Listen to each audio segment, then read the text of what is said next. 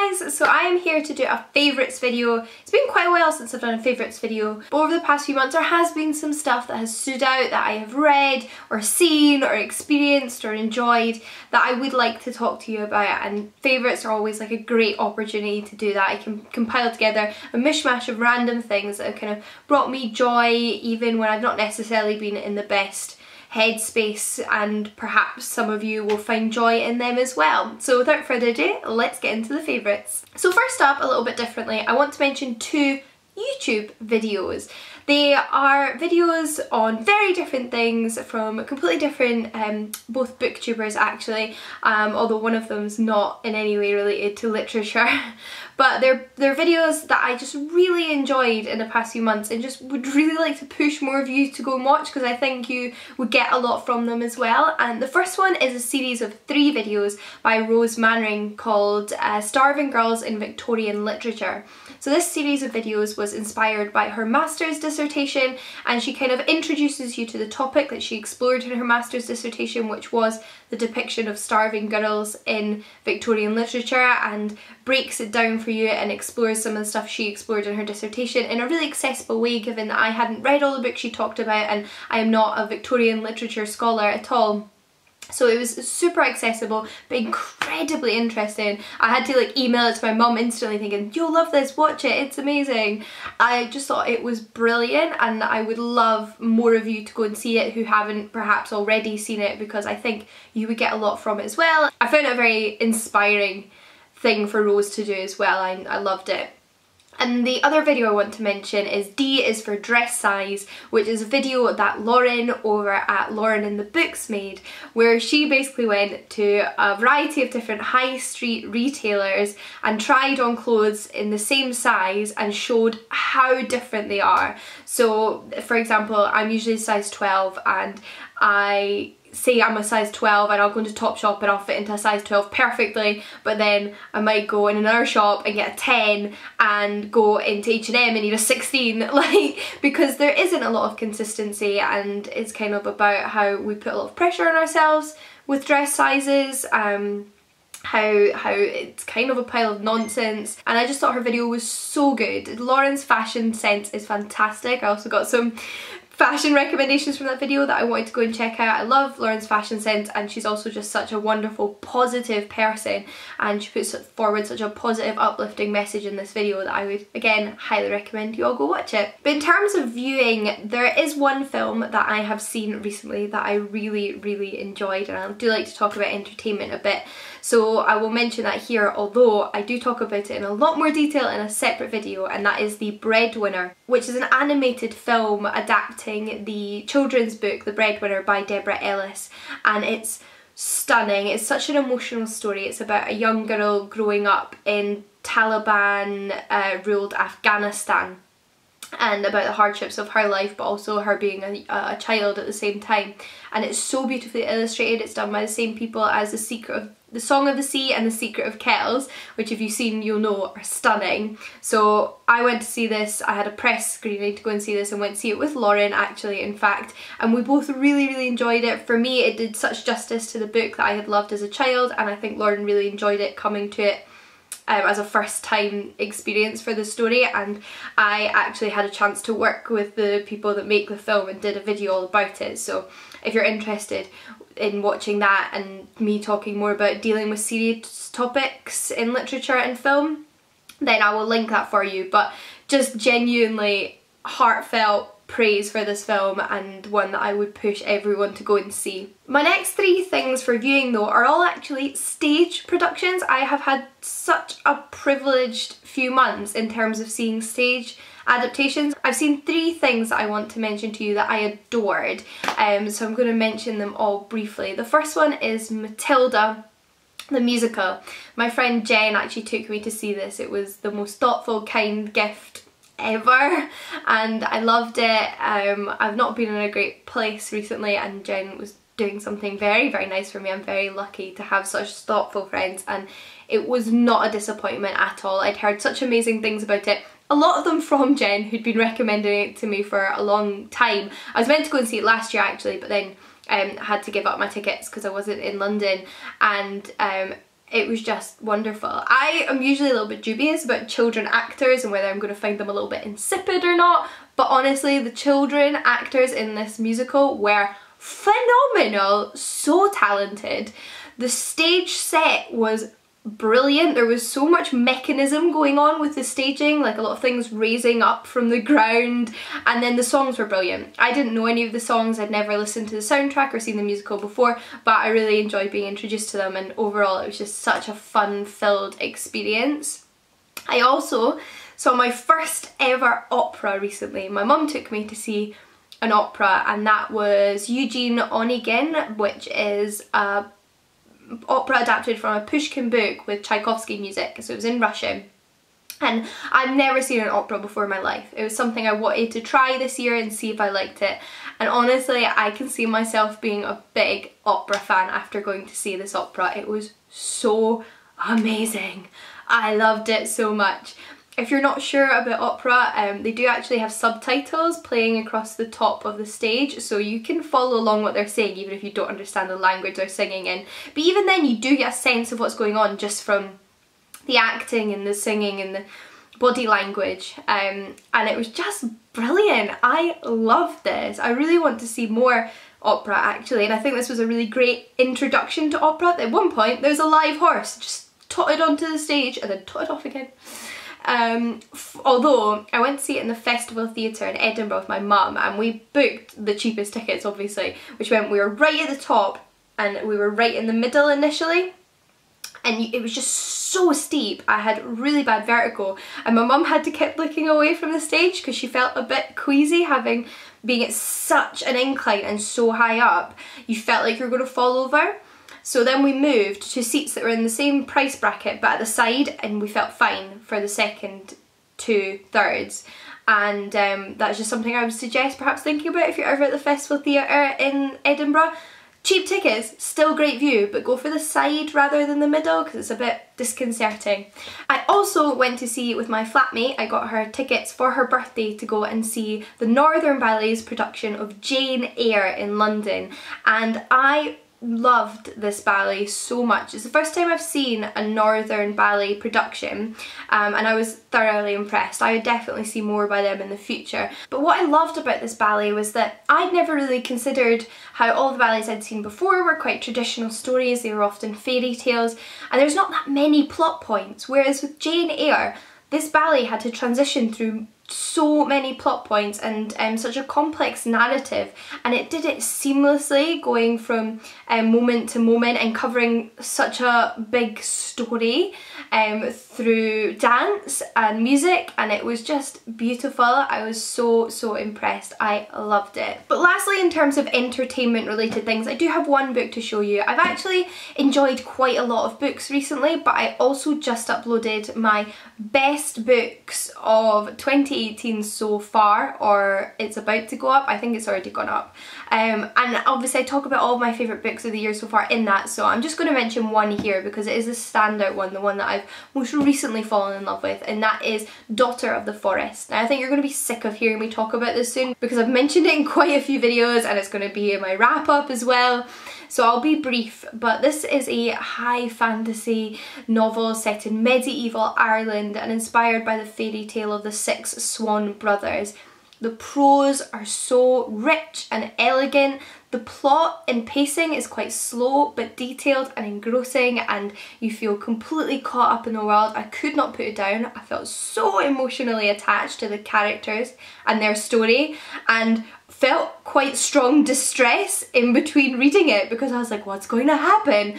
And I was getting quite fraught about it. I sat for 4 hours on my train back from Edinburgh to London reading this non-stop. I didn't do anything else for that train journey, and that is rare for me, especially with a tiny little mass market paperback like this. I was like, I don't care if my eyesight gets worse, it's so good.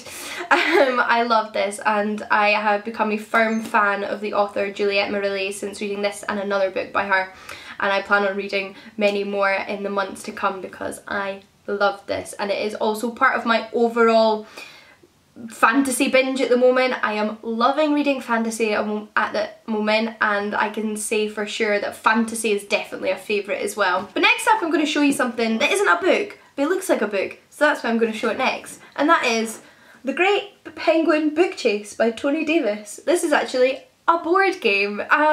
This was a gift from my friends Jill and Misha for my birthday, my 26th birthday in March.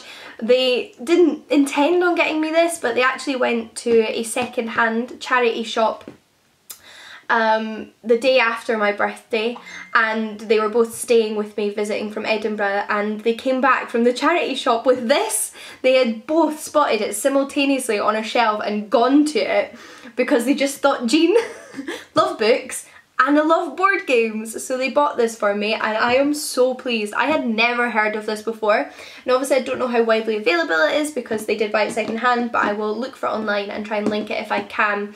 And it's sort of like Trivial Pursuits, so I played it with Jen and Lauren recently and it's similar to Trivial Pursuit. It's not exactly the same, but it's a similar concept, and all the questions are related to books and literature and authors and so on and so forth. So if you are into literature and can get a hold of that, it is such a great quiz board game. I love board games and I just thought that that was stunning, and not only that, but it looks gorgeous on display because it's just like a giant penguin classic. But next up, I'm going to give myself a little bit of a shout out because one of my absolute favourites of the past few weeks has been wholeheartedly starting my podcast. So I did do a video about this where I announced that I'd started the podcast, but in case you haven't seen that, I had been planning on starting this podcast for ages. The idea came to me ages ago and I wanted to do it for ages, but I said this year I set my mind to it fully and made an effort to make it happen, and I did make it happen. I saved up and bought this microphone, which is the Blue Yeti. I'd seen it recommended by a lot of people, as well as my friend Sana, who has also done some podcasting stuff, so kind of knew what was good, and it's a brilliant microphone. I would highly recommend it if you're saving up for a podcast microphone. I signed up to a domain on SoundCloud, I did the design work with my mum for the logo, and you know, I put a lot of work into it, and I created the podcast episodes.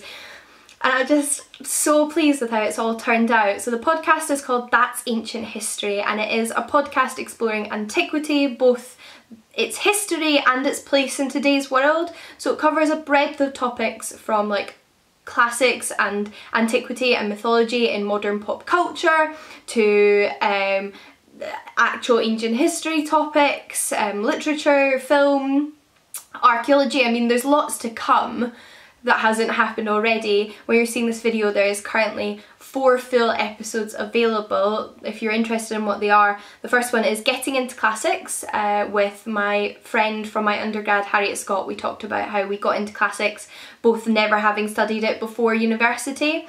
Then we have an interview I did with Madeline Miller, author of Circe and Song of Achilles, which are Greek myth retellings, which was such a privilege and a pleasure to do. She was such a wonderful person to talk to. She was fascinating, and I loved recording that episode. The third one is all about combat trauma in ancient Greece with a fellow PhD student of mine and friend, Stan, who is researching the subject, and he told us all about his research, which is just fascinating. And the fourth episode is just me talking about the myth of Procne and Philomela, sort of introducing you to the myth and kind of looking at how it changed over time and what it meant to the ancient people who told it. I can also tell you that the next episode that's going to be up, which isn't up already, is going to be all about myth and fantasy literature, funnily enough, with a friend of mine, Jill, who also did classics at university. But I have so many plans for the future with potentially other scholars and other students and other authors and things. So I'm really excited for the future of the podcast. I feel like I could just sit here and talk about it for half an hour because I am loving making it and I'm loving your response to it. It has been so wonderful. It's brought me so much joy. The reviews, your tweets, everything. It's been so kind and supportive, and I'm so glad that you're enjoying it and that it has worked out in a way I wanted it to work out, that you are finding it a good place to start learning about antiquity. So thank you so much for listening, those of you that have, and if you think you might be interested, please do go check it out. I will link anything relevant down below. But 2 more things before I go. The first one is, a online shop and a piece of stationery. It is this little notebook and actually the matching bookmark. These were sent to me by a friend of mine, Holly. She runs the YouTube channel Holly Done Design, and she has just opened her online store selling things with her literature designs on them. So this is her Sherlock Holmes illustration. She designed this. She obviously sent me the best possible book I could possibly want, and it's a lovely lined notebook, which is perfect. It's so nicely laid out inside and just beautifully put together. It's got lovely little French flaps with more of Holly's design work on the inside, and she also sent me the matching bookmark, which was so kind of her. And Holly is just the nicest person, but also the most wonderful book cover illustrator. But obviously this is her like kind of stationery and other things range. There's tote bags and things like that as well, and I just wanted to give her a mention and let you know that her shop is up and running, and I would highly recommend checking it out because the stuff is beautiful and totally worth it. So those are my other favourite. And then lastly, my super random favourite, because you gotta have a super random favourite, is a blender. Yay! This was my birthday present to myself. I think it was around £20, £18, it was under £20. I'd been thinking of getting a blender for a while because I wanted to make smoothies with frozen fruit, because don't we all? So I did a bit of research online, found this one, and like I said, it was not too expensive. And what I like about this is that this is the blender bit, and then it comes with this. So it comes with two of these, which are actually the bottle, and you just screw it in the bottle to this, which has the blender part into it, and then obviously put it inside the blender. And then once you've taken this off, once you've blended, you can just put this on top, which is a cap for the bottle. So I actually got 2 free bottles with it as well. I mean, it's obviously a bit of a shame that they're plastic, but hopefully I will never dispose of them and then it won't be so bad. But it just works brilliantly, and I feel like I've become a real blender addict. And actually one of the things I've been using it for, more than even making smoothies, that I didn't realise I'd be using it for, but I'm so pleased that I can, is to make iced coffee. So if you're like me and you love a coffee and you love an iced coffee, and you're from Scotland and now you live in London and it's like 10 degrees warmer than you're used to and you're constantly too hot, so you need your coffee to be iced, then this just does a fantastic job of icing coffee. So the way I do it is I just make a cup of coffee, which is like 1 scoop of coffee for me, some milk and some honey, and that's how I take my coffee. I then put it in, I then leave it to stand. So I usually make the coffee before I like go in the shower or something, and I leave it to stand so it cools down a bit and it's not too hot. So it's usually kind of like room temperature. And then when I come back, I add like 3 ice cubes, chuck it in the blender, blend it, and it's just perfect. Maybe add another ice cube to the glass I put it in, but it's just so tasty. It actually makes it all frothy, and like I've got it from a proper barista. I'm so impressed. But I'm impressed by simple things, and I've just been loving doing that. Really enjoying having my iced coffees.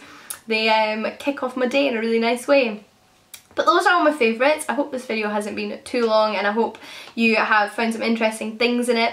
Do let me know what has brought you joy recently. Have you seen anything, read anything, bought anything that you've just really enjoyed recently? Oh, and what's your favourite YouTube video of late? I'd love to know. Please do leave it in the comments down below. But until next time, happy reading, and I'll see you all again soon. Bye!